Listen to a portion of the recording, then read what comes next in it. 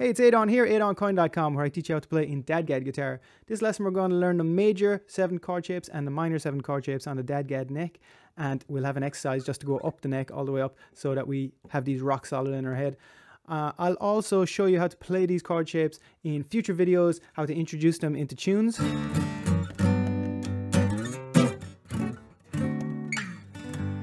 But for the moment, we'll just get these chords rock solid in our head. If you haven't seen my video where I compare these chord shapes to the standard tuning version, I'll leave that in the description below or up here in the corner. That's a handy one to just bridge that gap. So let's get learning these chords. We'll start with this F minor 7, and this shape, this is the minor 7 shape, which is transposable up and down the neck. So we start with our second finger on that 3rd fret of that low D, and then we bar the D and the G string on the 1st fret with our 1st finger, and we have our 3rd finger on the 3rd fret of that high A.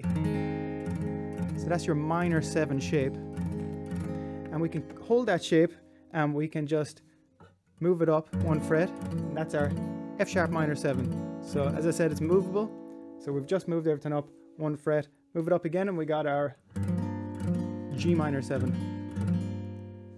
So we'll go back down, F sharp minor 7, and we got there F minor 7. So what you want to do is just go up the guitar neck like this, and just get used to that shape.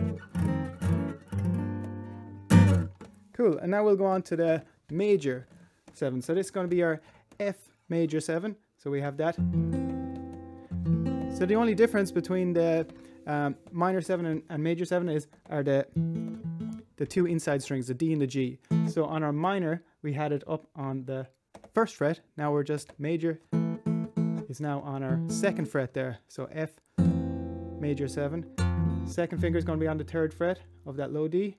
Now we have our 1st finger barring that inside D and G on the 2nd fret. And we have our 3rd finger where it was on that 3rd fret of the high A. So that's our F major 7. We hold that shape and we can bring it up to our F sharp major 7, and likewise up again to our G major 7, and then just get used to that. Just play around with it, go up and down the fret. So we'll go down again just for the moment, F sharp major 7, back down to the 2nd finger on the 3rd fret. It's our F major 7. Back up again, F sharp major and G major 7. Cool. So we'll link these together and just have a little exercise for ourselves. So we'll start with this F minor 7, and then we're going to jump up to the F major 7, and we're going to slide up to the G sharp minor 7, and then we're going to go up to the G sharp major 7. So we'll go through those again. Just this is the exercise. It's going to go all the way up the neck. So we'll start with the F minor 7. Might have to shake out your hands if you're not used to these chords, but then we're going up to the major, then we're on to the minor, then we have the major, G minor 7, G major 7, and that's what we're going to do. That's the exercise we're going to do. Keep on going up, minor, major, minor, major, and just take your time with it, and then maybe start introducing some strumming as well.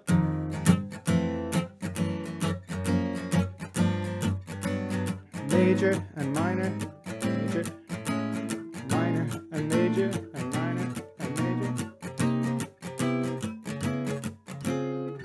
So there's also another way of playing these chords instead of barring that. Just as an example, I thought I'd show you. So instead of barring it with your 1st finger, if you find that a bit tough, you can play it with your 1st and 2nd finger instead of barring it, and using your 3rd and 4th finger to get those low and high notes.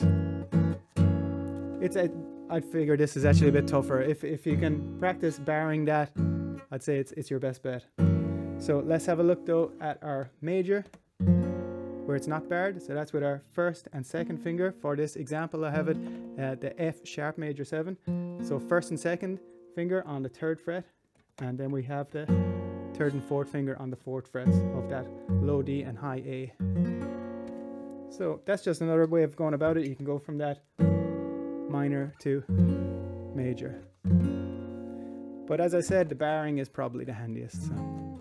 But whatever suits yourself, there's no hard and fast rules with this. So I hope you found that handy. In future videos, I'll show you how to link these chords together into tunes. But for the moment, you just want to get these down, and that's just an exercise up the neck, getting these major 7ths and minor 7ths learned. So I hope you found that helpful. If you did, give it a like and subscribe to the channel for more DADGAD videos, and I will see you on the next one. All the best.